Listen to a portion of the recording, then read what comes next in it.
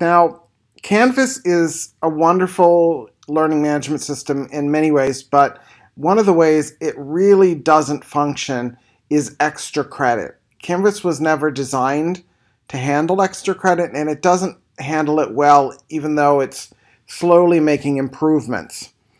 The way Canvas thinks about the course is like a glass, right? Here's your glass, and in the glass you pour in your grades.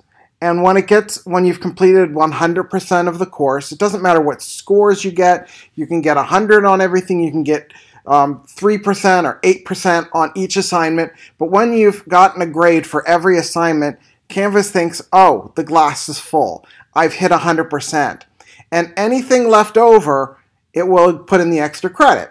So the way the course is set up is if you complete extra credit, like the entry survey, that's going to give you an extra 1%. And if you complete the optional assignments, you can get up to two extra for that, and up to 3 extra for completing the discussions. But until it reaches the top, until all the regular assignments, not the optional ones, all the regular non-extra credit assignments are have some sort of grade, Canvas considers the extra credit as just part of your grade, right? And I know that's weird, but that's how it happens.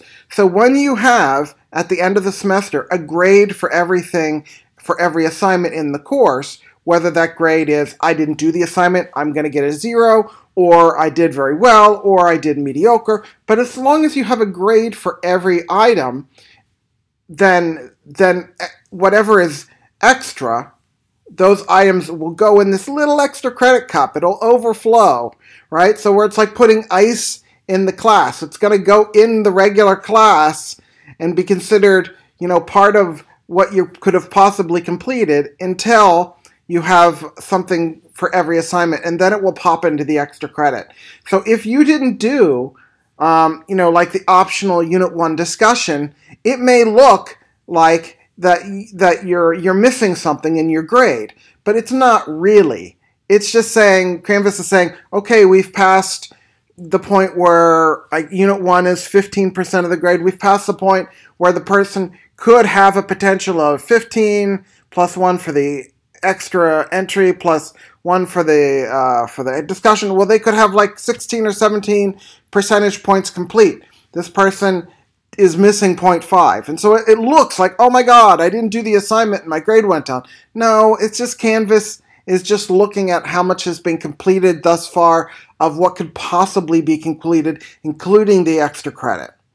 So don't worry, when you have a grade for everything for the course in there, it will populate the rest into extra credit.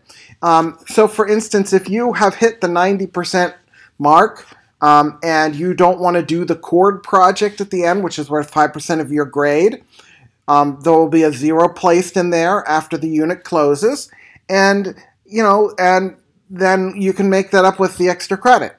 So that's totally fine.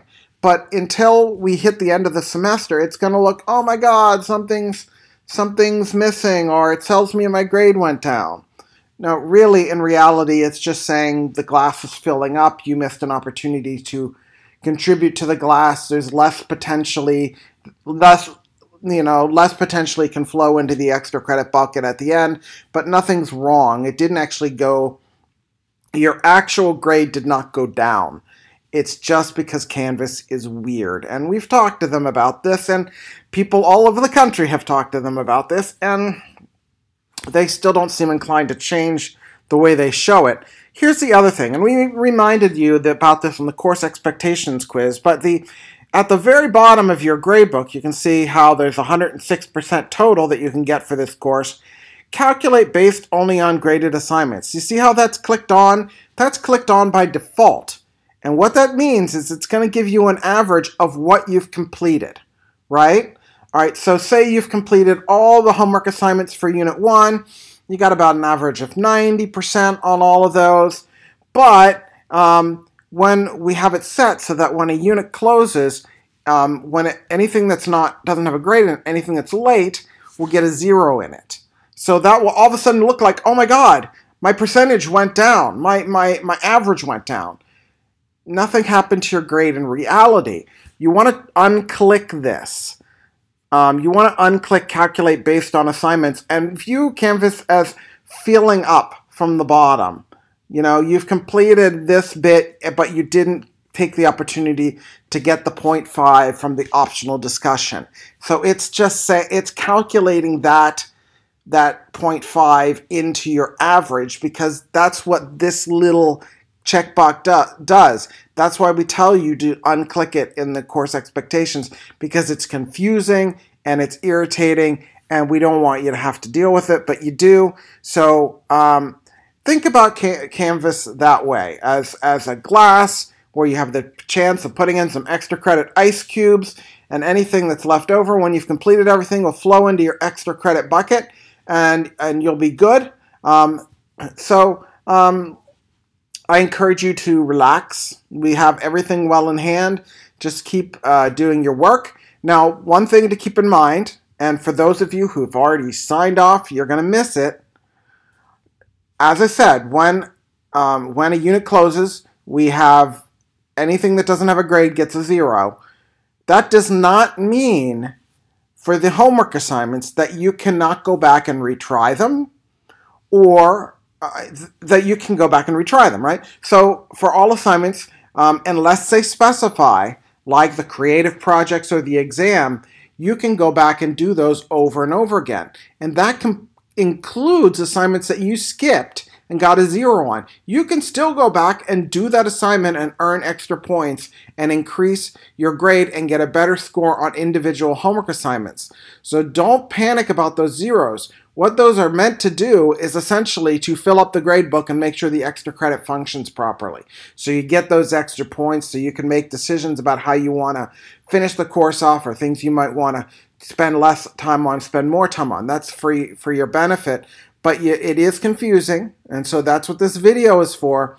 Now, please let us know if there's something that you don't understand, and we'll be happy to get back to you about it. And good evening.